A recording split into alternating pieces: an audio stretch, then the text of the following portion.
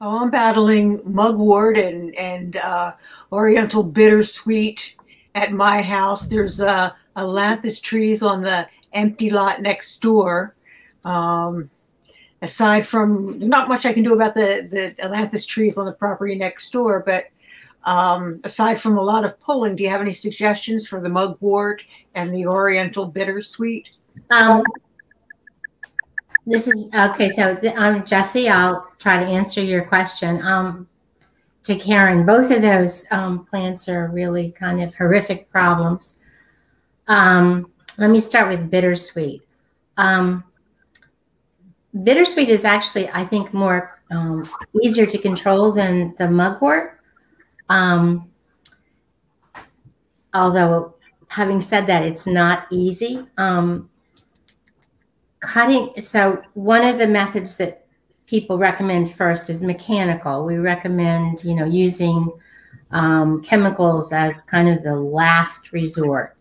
And the problem with bittersweet, one of the problems with bittersweet, like some of our other invasives, is that it doesn't always respond well to pulling, to just pulling it up. But having said that, if you really get after it and pull it, and when it comes back up again, cut it, and when it comes back up again, as it might, cut it again, what you're going to do is you're going to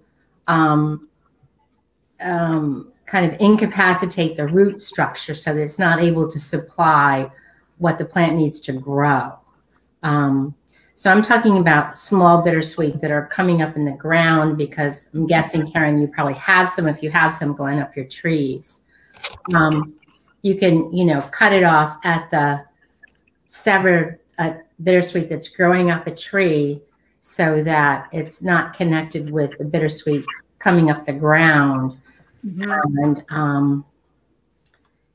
And the frustrating thing is that you're just going to have to keep after it. So yeah. Cutting rather than pulling? I wouldn't. I mean, you can, it'll die up there in the trees right now. It's got fruit on it. So it's, probably the birds are eating it and they're going to spread it around your yard. It's really a hard one because it's so rampant, at least in where we are. I have eliminated from my yard, but it's across the street from me. When I go out to get the mail, it's out there. It's on the house next door to me. So the birds are still seeding it into my yard. The one good thing is that if you can recognize those bright orange roots, it's really easy to pull up. And I do find it kind of everywhere. So in the early spring, I kind of get out there and I've got lots of very dense beds of perennials coming up in the springs, but I really try to make a good attempt to get that bittersweet out quickly before it gets a good underground root structure to it. It's a tough one.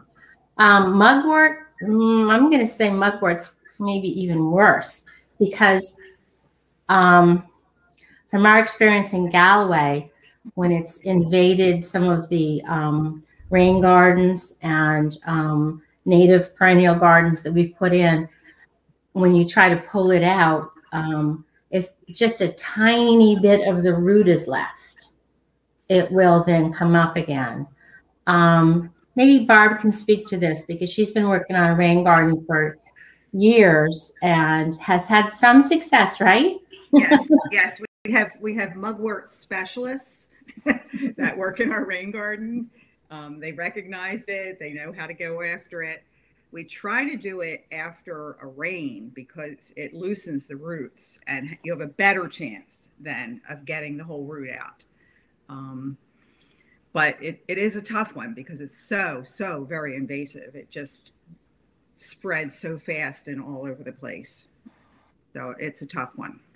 Okay. But the best thing to do would be to just constantly keep after it. I did eliminate it pretty much from my yard, which was not an easy feat. But I've just, for years just kept after it, and very, very little of it shows up in our yard now. There is hope then. Thank you. Yes, there is hope. Okay. The other thing I'm going to add to this for people listening is with mugwort and other, in that case, we're talking about a perennial, but you want to make sure as you're pulling it up that you put in something that's going to shade the ground. So you want to put in some kind of, that's a situation where you might want to put in some kind of, I'm going to say a little bit aggressive native perennial that's really going to shade any little mugwort seedlings out. You can't leave that ground then bare.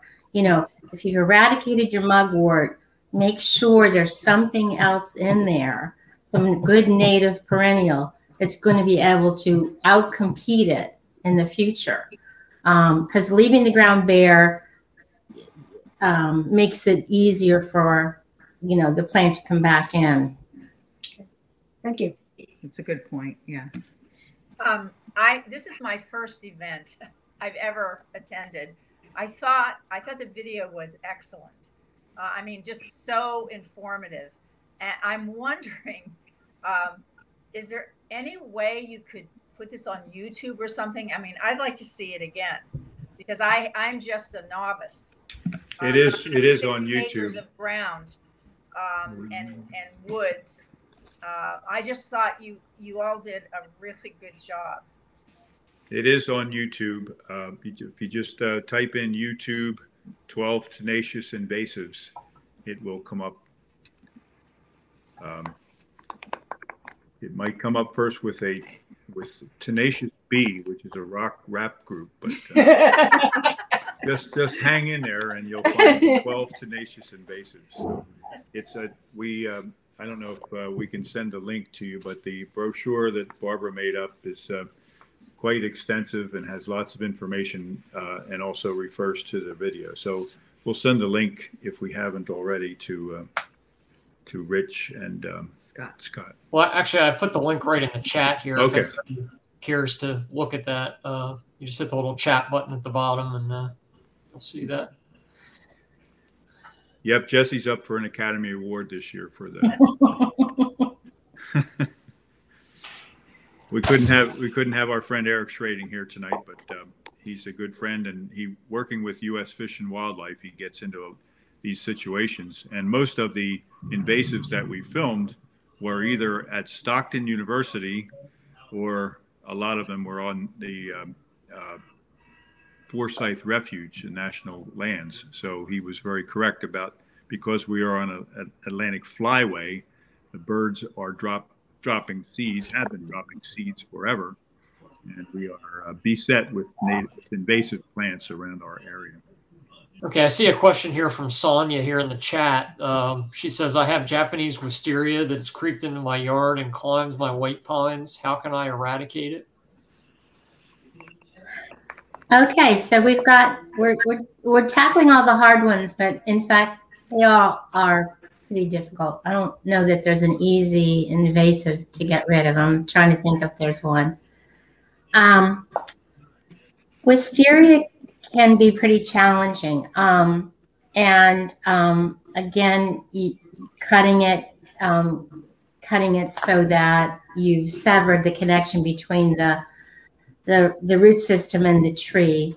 But for all of these kind of difficult woody vines, I would recommend going to some of the really good sites on the website. So the way in which I typically do that, and there might be some master gardeners in attendance listening, but having worked in the county extension office, I learned that the way to find out really good, reputable information about plants was to type in the problem. So in this case, control of wisteria, and then .edu. So you come up with a university, and a lot of them, and you try to find the one that's the most local. And then they'll run through and they'll start with mechanical way, which is the cutting of it. The problem is that, you know, there's all these wisteria vines that typically go right over the ground, and, you know, but they'll walk you through that, and then they'll end up saying, in worst case scenario, here's the chemical that you can use, and this is how to apply it. So I find that information is probably a good place for homeowners to go to. Penn State has excellent information, and a lot of the nearby University of New Hampshire has good stuff. Cornell has good stuff, but you're not going to a site where someone's trying to sell you, heaven forbid, a chemical to apply. But for all of those, and especially like Tree of Heaven, which Karen mentioned was across the street from her, Penn State has a really good YouTube video on how to get rid of ailanthus, which, as I said in the film, is the favorite host plant of the spotted lanternfly. So there's a lot of good information online that you can look at. Barb and Steve and Jack and I would always say, start with mechanical, but in some cases, if you're dealing with, a yard full of wisteria, that may not work. So, so my recommendation to all of you is to, if you're having real serious problems with invasives and you've tried mechanical means of getting rid of them, to go online and work your way, from the easiest to, the next step and the next step down. Another thing is there's a good book. I'm going to hold it up. I don't know if that's going to work because I'm backwards, but it's Invasive Plants. It's a guide to ID, and it's written by Kaufman and Kaufman. And this is just a really good resource because it has all the plants we've talked about in the film, plus the other 10 or 15, which we could not cover in the film. And that does work you through identification and also control. I have to add that since the film was made, we've started to do some remediation of sites, particularly a 150-acre park that we have here in Galloway. And I have come to be a member of the Saul and Lopper College of Action. So we have cut down so much wisteria, and as Jesse said, it's very muscular vine, and we were too late for some of the very beautiful heritage trees that we had, but we have saved a lot of trees by mechanical cutting, and it's just cutting up a section out of there. I cut up maybe as high as I can reach, and then down near the ground where we can still do some injection of the herbicide if we choose. But the wisteria was by far and away the most egregious as far as pulling down trees, beautiful big established trees. A lot of wild grape down here, also bittersweet are the main vines that we had to deal with. So if you can save a tree, it's a wonderful thing. And there are a lot of them out there that really need our help.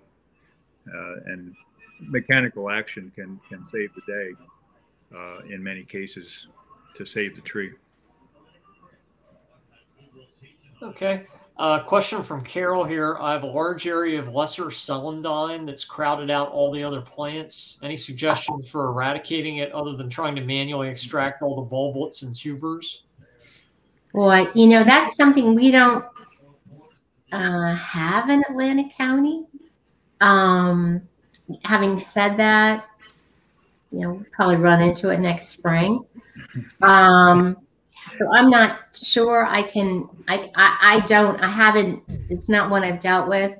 I'm sure there's something, if you go through the process I just talked about, because it's really recognized in New Jersey as a highly invasive plant.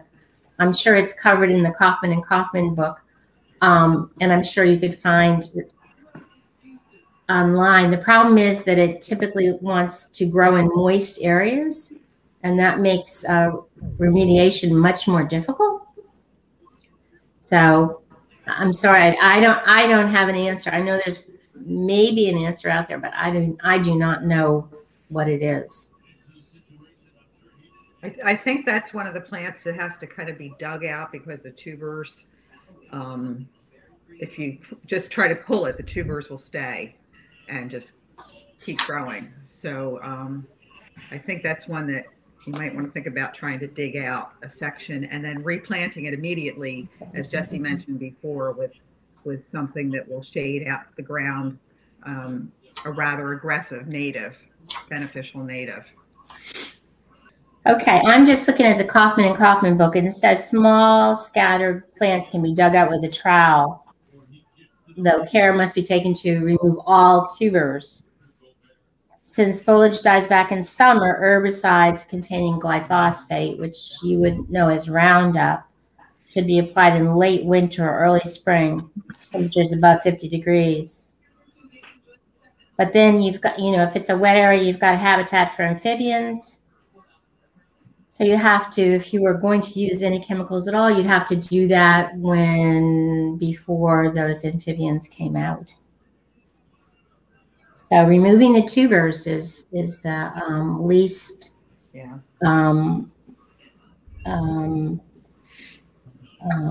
what problematic way to go in terms of the ecosystem that surrounds those plants. I don't know how bad the situation is with the spotted lanternfly in Gloucester, but we're certainly seeing it down here now. And different schools of thought about handling tree of heaven. Some folks, including Eric Schrading, our fellow that was in the film, is not recommending cutting it at this time. They're recommending a saturation of one of the herbicides that they use. It seems that if you cut it, it will stimulate it and it will start to pop up shoots everywhere in great numbers. So I think you need to keep checking the latest data on that. If it's on your properties, obviously you can cut it down and just be vigilant about keep cutting it so it will exhaust the root system. That's probably the best thing for the individual landowner. But on large scale, municipal and like along the train lines, it's really rampant. It's hard to keep after it. So they're trying some chemical means to get into the root system. Evidently, just under the bark, the cambium layer transmits the chemical rather quickly down into the root system. And that's where you have to get to kill it. Similar to treating bamboo and Japanese knotweed. It's not something that the individual homeowner will not particularly want to do this, but you can cut it and exhaust the root system. That's probably your best bet as a private landowner. Yeah, and I did mention that the Penn State YouTube on Tree of Heaven Control, which is about 8 minutes long, is really good. It talks about what Steve just mentioned, which is that cutting it makes the situation worse because you get a lot of suckering and growth, and it talks about when you should try to deal with a tree and exactly what you should do. And it's such a good, it's such a well done piece, and since Tree of Heaven is really the preferred host plant of the spotted lanternfly, that it might be good to share with, your municipalities. If the different townships are thinking about doing something, this would be the kind of information they need, because I've seen places in Galloway where they've gone in and just mowed down ailanthus, and now where you might have had 20, you now have 2,000. It's really problematic. So Penn State YouTube on control of ailanthus. Scrape the egg masses now and over the winter time. Scrape the egg masses off anything you can find. They'll be on just anything. They can be on your car, they can be on your house, it can be on other trees and bushes, but that gray mortar like slather of, once you find it, you'll know what to look for. But that's the state that we're in right now, where we have to try to look for the egg masses. Yeah, the spotted lanternfly is quite prominent here in Gloucester County right now. And yes, we do have issues with ailanthus trees. I know in Tall Pine State Preserve, I know Karen's involved with that also. And unfortunately, the one thing it's easy to get the state to do is to cut things down. It's maybe a little bit harder to get them to apply, some chemical treatment. But we'll have to try to push them in the right direction to control this thing. Yeah, and I think the one important thing Jesse might have mentioned, but as the phrase goes, nature abhors a vacuum. So as soon as you get something under control, you need to get in a dense planting of natives, and don't wait, because it just is no time before things come back. We've had that experience many times with mugwort, and it will be glad to come back unless you solarize it or plant natives to cover and create shade. Okay. What sort of natives have you used in your remediation efforts? What's best recommended? Well, it depends on the situation. Yeah, I guess it you does. get the strawberry and For Jesse, for some ground covers, the golden ragwort. Yeah. So the natives that sometimes people call them thugs. I don't use that term about native perennials, but golden ragwort is something that will very quickly come in and make a dense colony. It's evergreen, so it's going to shade the ground all year long. Something like that.